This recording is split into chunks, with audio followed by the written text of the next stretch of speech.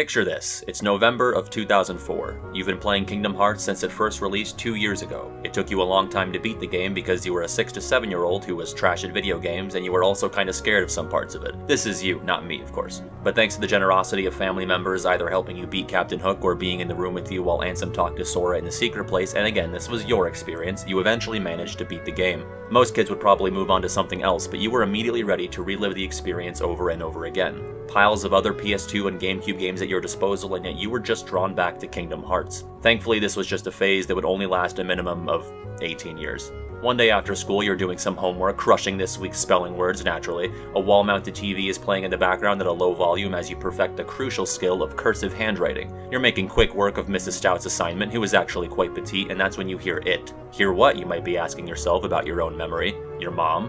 The president? God? No, think higher. It's Utada Hikaru serenading you with Simple and Clean through the television. You think to yourself, that's odd, why would there be a commercial for Kingdom Hearts on? The game's been out for years. But you turn to look at the screen and realize this is something new entirely. The characters are all sprites. There are little squares with numbers on them all over the screen. This worried you because you were much better at spelling than math, don't ask me how I know that. There's a sad-looking blonde girl, Sora, Donald, and Goofy running in the field from the end of the game, and holy shit, is that a Riku health bar? And then it hits you, a new game. Suddenly, the game you knew and loved on the PlayStation 2 wasn't Kingdom Hearts, it was Kingdom Hearts 1. Because as the deep-voiced man on the picture box just said, Kingdom Hearts Chain of Memories is coming to stores this holiday season. Fast forward to Christmas Eve. After an agonizing wait that endured long past the release date because I was a child with exactly $0 to my name, I mean, you were, you finally got your hands on the game, courtesy of Grandma. Look at you and your dad, he's like, what the heck is a Kingdom of Heart? That night, you would begin your journey through Castle Oblivion, the setting for one of the most underrated and intriguing entries in what would eventually become a massive franchise. Chain of Memories is not the best game in the series. It's not the most fun to play, but I do think it might be the smartest. And to be clear, while I think it's not the best Kingdom Hearts game, I still think it's much better than it has any right to be. Let's just stop and think about what this game is, a follow-up to a voiced 3D game on a technically inferior system and a handheld one at that. Remember how Kingdom Hearts 1 had that fun and flashy combat system and a bunch of geographically interesting worlds to explore? Well, forget all that. What if we gave you a shitload of cards and you fought by essentially playing war with each attack you throw out? Also, those 3D environments sure were neat, but how do you feel about generating pseudo-random dungeons? By the way, there's a bunch of pretty important stuff in this game, so I hope you didn't plan on skipping it. Yeah, this should have been a disaster. In fact, some of you might think it is a disaster based on how I just described it. In fairness, I framed it as negatively as possible for the exercise. But I think it succeeds in spite of all of these drastic changes and gameplay shifts. I should note the footage I'm using here will be entirely from the game's remake, but I'm mostly going to be talking about the game as it was initially presented since that's how I initially experienced it, on my trusty, indestructible red Game Boy Advance SP. I think it's important to remember how the game was originally intended to be played, since that's going to inform certain things about the PS2 remake that would come out a few years later, sometimes for better and sometimes for worse. To start off, I want to posit my theory as to why Chain of Memories tends to get lost in the shuffle, pun heavily intended. It's the gameplay. Nobody prefers it to the style employed by the mainline games, and I would imagine most people still prefer the command deck style of Birth by Sleep and Dream Drop. And I'm not going to sit here and act like another run-of-the-mill, enlightened, contrarian YouTuber and say that I just don't understand how you plebeians don't get it. I don't fault anyone for holding the opinion I described, in fact I hold it myself. And if a game's core gameplay is what weighs heaviest for you in judging a game's quality, I wouldn't fault you for that either. After all, the factor that separates a video game from other forms of media is the interactivity. If you don't enjoy how you interact with a game, it's understandable if the story, characters, music, and visuals can't save the experience for you. I am inclined to agree with that notion on most occasions. But while I tend to enjoy the Chain of Memories combat system less than the other entries, that isn't to say that I don't enjoy it at all. I don't think it's bad, I just think it's different. I think it's perfectly serviceable and even above replacement level as far as combat on a Game Boy Advance game goes. Because again, to circle back to the concept of having a portable Kingdom Hearts game in 2004, it's hard for me to be too mad at what the game is going for here. Maybe it didn't have to be a card system, but then maybe it's just kind of a bland 2D hack and slasher. Admittedly, one thing I will hold against the game is that I never really understood why everything boils down to cards. I understand it as a gameplay mechanic and as a way to give the player something to collect, but in-universe, I don't recall it ever being explained exactly why Castle Oblivion requires attacks and friends and entire worlds to be represented via playing cards. Maybe I'm thinking too hard about it, but I always like it if a game can contextualize its gameplay elements. Putting that aside, I think if Kingdom Hearts started out on the GBA and always employed this style of combat, it A, probably would not have become as big of a phenomenon as it is, but also B, the combat wouldn't be as frowned upon because there'd be nothing else in the series to compare it to. I don't intend to speak for everyone, but I know most of the frustration I'd ever had with Chain of Memories combat is that it was tantalizingly close to what I knew and loved from KH1, but not quite there, especially in the case of Recom, which looks a lot like the first game, but plays entirely differently. But my frustrations were never with the combat system itself, because on its own I think it's decently clever, and while it can be broken and manipulated in the same way the other handheld titles can, I think it's not as easily done in Chain of Memories. I mean, Sonic Blade in Recom specifically is definitely OP, but I would rank it below Dream Drop's balloons and Birth by Sleep's mine attacks. That all being said, and maybe this is a hot take, but I think playing through Chain of Memories casually your first time will require a lot more active thought than a playthrough of any other game in the series. I say casually because I understand that Proud or Critical Mode optional bosses in any of the other games can require a lot more mental energy than anything COM has to offer, but I'm talking on the whole. When you're playing through COM the first time, you are almost by default going to be thinking a lot harder and have to make more decisions than you would on your first run of KH1, 2, or 3 from start to finish, especially on the mid to lower difficulties that I think a decent portion of the audience first plays the games on. And I'll say this as someone who is obviously a huge proponent of these games, but a lot of them can be fairly mindless as far as combat goes until you're playing at those higher levels. Chain of Memories can certainly get a little more mindless once someone learns how to game the system a bit, but I think it requires a bit more thought and effort to comfortably get to that point, especially for a first-time player without access to the best strategies in 2004. Learning the ins and outs of the system is half the game in Chain of Memories. I should reiterate, I'm not attempting to justify that Chain of Memories is better at handling combat than the other games just because it might ask a bit more of you. If you don't like how it feels or don't want to think about selecting the right card or ordering your deck the right way, then none of that really matters. But for the people who do like the deck building and strategic elements of the game and it ended up growing on me, you might find the change of pace to be a bit more enjoyable. With all this in mind, and again, I don't know if I'm treading into hot or cold take territory here because I hardly ever see people talk about Chain of Memories, but I think the GBA version is a better game than Recom. Now, if you're getting someone into the series and handing them the HD collection, should they ignore Recom and play the GBA version? No. It's a weird little conundrum. As an experience, Recom is providing you 3D models and voiced cutscenes, at least during the juicy parts, and even new content and boss battles. It's hard not to call it the definitive version, and yet I find myself struggling to reconcile that with GBA COM being the better version. Or maybe I should say GBA COM is the more justifiable version. When translated to a 3D space, the battles are less interesting and easier to break, the quote-unquote exploration is less excusable, and the huge chunks of unvoiced dialogue and reused Disney content become all the more glaring. This doesn't make me hate Recom, but what were once understandable limitations on GBA become head-scratchers when translated to PS2. But therein lies the problem with remaking a game, especially when undergoing such a dramatic leap in hardware capabilities. How much of this do we update and fix, assuming we even want or care to, and how much do we keep the same in order to stay faithful to the original? But as it stands, Recom really is just a GBA game with a PS2 coat of paint, and it would appear that this disguise rarely ever fools anyone because it plays exactly like that sounds. I don't remember what PS2 Recom initially retailed for, but I hope it wasn't the full $50 that I remember being standard for PS2 games, and to be honest, anything above $30 would be a pretty big ask. Because when compared to its contemporaries or even games that came out a full 6 years earlier on the same system, Recom just doesn't stack up. As a standalone experience, you can't sell this at the same price that 1, 2, or something like a Final Fantasy X or a GTA went for. In fact, you ought to sell it for a good amount cheaper. I hate this. I know I was pretty hard on the game just now, which is definitely at odds with the video title, but that really is mostly directed at Recom the game, not Chain of Memories the experience. Did that sound pretentious enough? That is to say, I think the gameplay flaws of Recom cast a bit of a shadow over Chain of Memories as a full package. Again, for the purposes of this video, I'm looking through the lens of an initial GBA playthrough in 2004. And to be honest, I started this script not even planning to touch on the gameplay all that much in either version, mostly because it's just not the aspect of the game I'm most interested in, I just kind of fell into talking about it.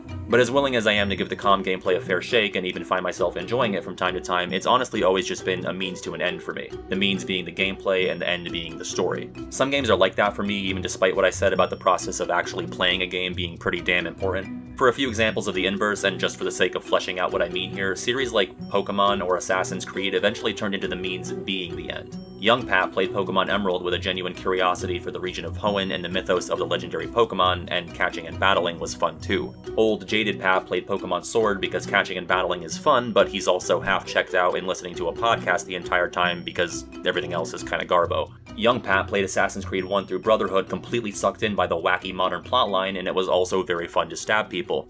Old Jaded Pat played Black Flag or Odyssey because stabbing people has remained a time-honored unmatchable thrill, but the overarching story ended up being neglected and sometimes flat-out abandoned by the game's creators, and so Old Pat followed suit. The means and the ends stopped being equally as compelling. Chain of Memories as an idea has always been interesting to me because I've long held it in relatively high regard, even despite the ends always being 10 times more interesting to me than the means. And sometimes a game only needs to excel in one area and at least perform decently in another in order for me to deem it a generally positive experience. Basically, I rank games weirdly. I get it if you think I'm off my rocker, you do you. Let's get to what I really want to talk about. As a standalone game, I don't think any other entry in the series matches the level of intrigue that Chain of Memories imparts. I was so genuinely engrossed in Calm when I first played it. For nearly the entire playthrough, the game kept me theorizing and on my toes, and it fully motivated me to continue my quest through the castle. I've heard Calm's detractors say that the game just speaks at you in nonsensical riddles for most of the runtime before cluing you into what's going on, but I think that's kind of a bad faith observation. Well, take as much umbrage with the laws of Kingdom Hearts physics and its mythos as you want. If the heart, light, dark, memory, friendship stuff doesn't appeal to you, then Calm and the rest of the series will likely fall flat. But if you're down with the rules of the universe, I don't think it's fair to say that the game is just saying nonsense to you or that it never makes sense when viewed in hindsight. I mean, it's a mystery. That's kind of what mysteries do. If the game was crystal clear with you about what's happening and its characters were fully transparent about their true intentions, then that's not much of a mystery. At that point, you're just climbing some stairs. Whereas a game like Dream Drop Distance, in my opinion, is tripping over itself and usually doing a poor job at explaining its most confusing aspects between sleeping worlds and time travel, Chain of Memories has always felt much more aware that it's confusing and frustrating. The difference between the two games is the kinds of questions I was asking after I had finished its campaigns. Dream Drop had me asking questions about what was coming next, but mainly about what I had just experienced. How did X do Y, or why exactly does Z work? Chain of Memories didn't really leave me with any retrospective questions, just speculation about the future. I want to take a look at why Chain of Memories succeeds, at least for me, in being narratively and thematically captivating from start to finish. Aside from the obvious aspects that we've already covered, what is it about this entry that makes it so unlike any other, especially when it comes to its tone and atmosphere? Well, first and foremost, I think this is the darkest game in the series. And no, I'm not forgetting about moments like the ending of Days or Birth by Sleep, but that's just what those are, moments. Chain of Memories is consistent and unrelenting in how it fucks with both Sora and the player. Even the shift in gameplay style is disorienting for the player and debilitating for the characters. Donald can't use his magic, and Sora can't use the skills he learned last time out. But most importantly, this game lies to you. That sounds like a bad thing, but I tend to forgive that kind of transgression if I learn the truth before the game ends. Keep me in the dark even after the credits roll, that's a different story. But for most of the first game, everyone's intentions were pretty clear. Ansem is operating behind the scenes, but it's fairly evident what he wants to do once he shows up in the flesh. The only real secret that's kept from us is the whereabouts of Kairi's heart, which was never so much a lie as it was just a lack of information. This is not the case in Castle Oblivion. For one, the castle itself. We're told from the very beginning that this castle has certain dark, magical properties that cause people who climb it to lose their memories bit by bit, which even as a lie is a fascinating idea to me. I felt a kind of morbid curiosity to see just how far gone our heroes would be by the time they reach the top. In addition to that, you're kind of motivated to keep going both as a player and as someone climbing the castle, because if you turn back, then what was it all for? It's not really a case of sunk cost fallacy, because anything but full commitment to getting to the top means you permanently lose a part of yourself for no payoff or benefit at all. On top of this, we're teased with the idea that Castle Oblivion also has the power to uncover these hidden, subconscious memories. As Larkseen notes, the idea is that you're essentially having these base-level memories stripped away in order to reawaken these supposed true memories that lie underneath. And again, this is all a lie. If you or I got sucked into a GBA comm cartridge and our pixelated likenesses trudged up the castle, we'd be just fine. I would remember my friends and family, and unfortunately the time I cried during a math test in 6th grade because I studied so hard and was still so dumb, or all of the nauseatingly cutesy text conversations I had with my high school ex-girlfriend. I don't know about you, but I would honestly feel a bit cheated that I had to keep remembering all of it. But the reason you and I would retain our memories is because 1, the castle has nothing to do with it, and 2, we don't have a connection to Sora. Or at least I don't think we do. You and I may be the only people who don't. Enter Naminé, or Namine if you're an 8-year-old who doesn't really understand the power of an acute accent. Naminé is an unwilling pawn, responsible for the manipulation of Sora's memories, going so far as to not only erase memories of his past, but supplant them with false ones at the behest of a couple of friendly fellows in black coats. We'll get to them soon.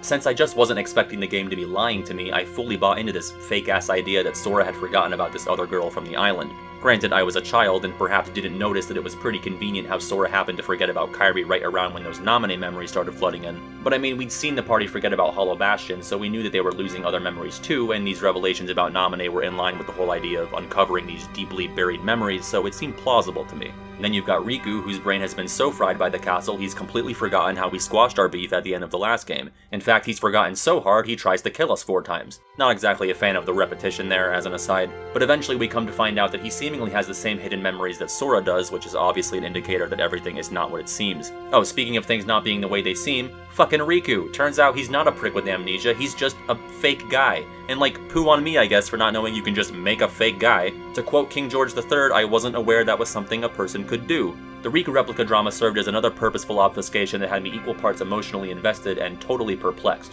I don't think I'm going out on much of a limb here to suggest that when compared to the rest of the series, Chain of Memories is unmatched when it comes to sheer mystery. I think there's also something to be said about the much more contained and claustrophobic environment that is Castle Oblivion. It can feel a bit disappointing realizing that 90% of the new content in this game is white rooms with floral patterns, and we'll get to the not-so-new content, but it paves the way for a much more oppressive and intimate atmosphere. And you know what happens when you strip away interstellar travel and big set pieces and a constant barrage of insulated episodic filler? It forces these characters to talk to each other. Really think about every game with Sora, Donald, and Goofy. How often do they actually talk to each other about what's going on, outside of whatever's happening on a granular Disney World scale? Beyond the first few moments when they're first seen together in any game, how often do they even truly interact with each other in ways that aren't gags or throwaway lines? And I mean, there's always so much shit going on that I almost can't blame them for never taking a moment to chat about the big picture, but in Castle Oblivion, we get to see these characters process what's going on and share their thoughts on the overarching story as it's happening after every single floor. Some conversations are obviously more substantial and consequential than others, but we always get at least a check-in on their interpretation of events and their own theorizing about what's going to happen to them. And I am so distraught that I'm about to say this about Goofy and Donald Goddamn Duck, but it makes them feel, like, more real. It's kind of ironic that the party forgets about the events of this game because I think all of the conversations they have here serve as the true foundational material for their friendship. I mean, they're close-knit by the end of one, but again, the meaningful interactions they have together over the course of 2 or 3 floors already dwarfs the amount of true bonding time they had throughout the entire last game. And the entire next game, frankly. And yet, despite these fairly regular conversations, the game still manages to feel quite lonely, because outside of cutscenes, Sora explores worlds and fights battles on his own, save for the occasional appearance his friends make via cards. So for me, those reprieves between each floor always felt comforting and especially earned after trekking through an entirely imagined world almost completely on your own. In addition, this relatively limited setting allows for a story that's much more driven by characters and their motivations. It's not so much a grand heroic quest like it usually is in other titles. The stakes in this game, while maybe lower than KH1's in the macro sense, are much more looming and, again, intimate here. There's something a bit scary and real about the questions that Chain of Memories raises, regardless of the truth behind how the forgetting works. What is a person without their memories? What would it mean if your memories felt real but were actually fabrications? Are we better off without certain memories? Would you choose to forget certain unpleasant things even if they had a role in shaping what kind of person you are? Like, it's one thing to put yourself in the hero's big yellow shoes and fantasize about what it would be like to travel the worlds and save the universe, but the dilemmas presented by Chain of Memories always felt so much more personal and human. I mean, in real life, people don't typically have the opportunity to save the world, but people do lose themselves in one way or another. This isn't to devalue what the first game does, but I think there is something inherently more relatable about what the characters in Chain of Memories are dealing with. And you know what's really amusing about all of this? Nomura had already started work on 2 before they decided to make a bridge game between the main titles, and you know what he wanted that bridge game to have? A, quote, lighter tone than the PS2 games. That's what we call a task failed successfully. Alright, I want to take a few minutes to address the non-Castle Oblivion portions of the game, which are usually derided as fairly unremarkable retreads of KH1, and I'm mostly inclined to agree. And again, I'm much more lenient about this when looking at the GBA game as opposed to Recom, although it's not like it would have been impossible to feature a handful of new Disney worlds on a handheld console, but the plot and the story conventions at least explain why we're retreading these things, which is better than nothing. It's a strange blend of experiencing KH1 on the go, but also experiencing a ton of new plot points and characters. But I will say, the Disney filler in this game, while less appealing to look at, is thematically more relevant to the overarching narrative than like 90% of the Disney worlds in KH2. And don't get me wrong, it's still mostly skip fodder, especially on repeat playthroughs, but on closer examination, the game is often telling you more about its themes and messages in one of its Disney worlds than KH2 does in 5 of its own. I've seen these thematic parallels get brushed aside without much thought by comms detractors as a cheap and easy tie-in, and while that may be true, I would rather have a loose parallel to the overarching narrative than an entirely self-concerned movie rehash. Of course, not every single one is a home run. Agrabah, Monstro, and 100 Acre Wood are just general nods to Sora's searching for his friends and his desire to reunite with the people he cares about. Atlantica and especially Hollow Bastion are a bit more obvious parallels to what's happening in Castle Oblivion. In the case of the latter, you can sub in Sora for Beast, Nominate for Belle, and Marluxia for Maleficent. Neverland posits the idea that memories never really go away even if you've seemingly forgotten them. Memories are experiences, and experiences change us, so those experiences are engraved in our hearts in one way or another. Olympus Coliseum serves as a cautionary tale about being manipulated in pursuit of your lost memories, which Sora will promptly fall victim to. As an aside, the Cloud stuff here is also a nice nod to his amnesia and inconsistent memories in Final Fantasy VII. I'd argue he's more appropriately used here than he was in KH1 or anywhere else. Wonderland is another microcosm of memory manipulation, specifically how false memories can be planted in someone, as Alice does with the Queen of Hearts. Kind of interesting that we get to see a hero use this tactic on a villain instead of the other way around, albeit to much less consequence, of course. Halloween Town is my and seemingly everyone's chalk pick for favorite Disney World in this game, as it deals with the concept of true memories, and specifically references Sora's agreement with Axel from the first floor. It also features a fittingly unsettling moment where Oogie manages to reawaken his true memories, which sends him into violent hysterics, leaving us to speculate what true memories actually are and what power they hold. Sora's given the opportunity to find out, but declines due to the aforementioned deal with Axel. So yes, while these Disney outings at their core are fairly repetitive down to the general plot and visuals, I have to appreciate the effort in tying things together when possible. But I've really buried the lead here because I wanted to save the best for last. You guys are something else. The star of Chain of Memories isn't Sora or Riku or Naminé or the castle, it's the organization. And not Organization 13, we have no idea how many people are in this thing. There's a reason this collective of goth kids took the gaming world by storm. They're incredibly compelling villains, and their debut here remains the peak of their non-existence. And I mean, they're cool and all in KH2 and all of their other appearances, but the height of their complexity is Chain of Memories, and it's really no contest. And in reality, it's not a super tall order to come up with a group of villains who are more intimidating than the bottom-feeding Disney baddies and more three-dimensional than darkness-obsessed Ansem SOD, but that dramatic contrast definitely helps drive home the point that these guys don't mess around. The organization doesn't just sit around until you show up and then shoot lasers or blow bubbles at you until you beat them. No, they wage constant psychological warfare and engage in emotional manipulation throughout both Sora and Riku's campaigns. Like, these guys have a hostage, and that hostage's situation is dire. As my pal Kiwi once said, being stuck in a room with Marluxia and even worse, Larxene is so scary. And their plan isn't to just defeat Sora. No, that would be too merciful. The goal is to rob him of his personhood and turn him into their puppeteer death machine. You know, in this Disney game. And the best part is that we, the audience, get a front row seat to all of this. Some of my favorite cutscenes in the first game were the ones where we got to see what the villains were up to. We get that all the time in common, to a much more entertaining and meaningful effect. I mentioned how I appreciated that the game lets us check in with Sora and company after each world, but I was always 10 times more invested when we got to see what was going on up on the 13th floor, because I want to learn more about these guys. Because once again, things are not what they initially seem. The antagonists are not one big united front. We've got a lot of politicking and separate allegiances at play here. Okay, so there's this organization. I don't know about you, but I just figured that everyone in the group was at the castle because why wouldn't they be? Gradually, we come to understand that there's only a handful of operatives here, which this mysterious superior character is not among. And brief aside, I just really like how certain bits of information in Chain of Memories are hidden from us, specifically when it comes to the organization. It's a little something I'm going to call the George R.R. Martin Ulthos phenomenon. Really rolls off the tongue, right? Basically, in A Song of Ice and Fire, most of the story takes place on the continents of Essos and Westeros. But there's this mysterious landmass to the far, far east only ever referenced in supplementary materials called Ulthos. Both the characters and the readers know basically nothing about it. Is it a continent? Is it an island? Its wiki page is shorter than Jiminy Cricket. Literally all that's known is that it's covered in jungle. And we're never going to know anything else about it because that's the point. It's fun to speculate and theorize because sometimes imagination is limitlessly cooler than reality. Sometimes world building is served by what is purposefully not shown and kept tucked away in the shadows. As a certain gambler Fate once said, Fun is in not knowing, isn't it? There are sprinkles of Ulthos all over the organization in this game, from references to the Superior, who supposedly has something to do with Ansem, to the fact that we don't even know how many people are in this organization. We get to learn their rank numbers by looking at their journal entries, which informs us that there are 3 more people ranked above Vexen, plus an additional 3 since Larxene is number 12.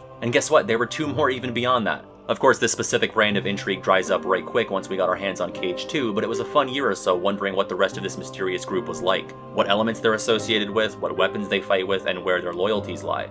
That was not as brief of an aside as I anticipated. But speaking of loyalties, let's get back to those factions. While every member of the organization antagonizes Sora and Riku during this game, they also spend a lot of time antagonizing each other. It's a war on multiple fronts here. We've essentially got 3 factions, Marluxia and Larxene, who are initially presented as half of the known organization until they're eventually revealed to be plotting a coup against the unseen superior and the more senior members of the group. Speaking of which, half of those senior members, Vexen, Lexius, and Zexion, aka the Basement Club, are lurking in the castle's lowest levels, keeping tabs on Riku and trying to thwart the disloyal Penthouse crew. In their attempts to do so, they send Vexen to do a bit of double agenting under the guise of offering help via the Riku replica, although Marluxia sees through this ruse. And here's where Axel comes in.